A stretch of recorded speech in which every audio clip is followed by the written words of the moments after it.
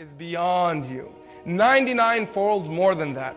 Allah subhanahu wa ta'ala, His love for His servant is such that every morning, every day when the servant walks on the earth and he sins and disobeys Allah, the earth says to Allah, Ya Allah, how dare this 6-foot-tall man have the audacity to disobey you? Nothing in the sky and the earth disobeys Allah. How can this person disobey you? Ya Allah, give me permission, I will swallow him. The sky says, Ya Allah, how dare this person disobey you? Give me permission, I will strike him with a bolt of lightning and we will perish him. The sea says, Ya Allah, how dare this person disobey you? Everyone obeys Allah. Give us permission, we will drown him. And the earth continues to complain to Allah, and Allah subhanahu wa ta'ala says, He's not your creation, He's my creation.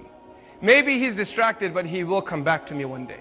And when he comes back to me, I will be waiting for him right here.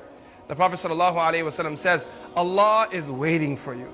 And if you advance towards Allah, bishibrin, a handspan, Allah subhanahu wa ta'ala will advance towards you in arm's length. And if you go to Allah walking, Allah subhanahu wa ta'ala will come to you running. Because Allah is waiting for you, just as the mother is waiting at her doorstep after having an argument with her son, waiting for her son to come back.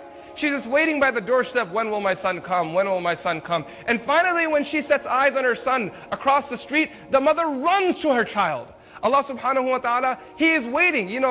Sometimes when a mother and a child get into an argument, or a parent and a child get into an argument, the parent has to hold their stance, because if they water down each time, the child will never develop. You guys understand that?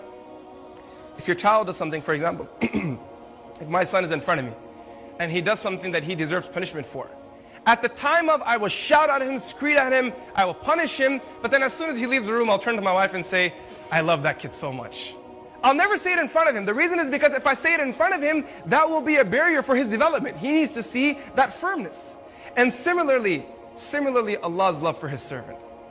In the night when the servants go to sleep, the hadith mentions Allah descends to the first sky and says, anyone of you want forgiveness tonight? Is there anyone here who wants food? Anyone here want clothing? Is there anyone, you're sleeping? Come on, wake up, wake up. Wake up and ask me and I will give to you.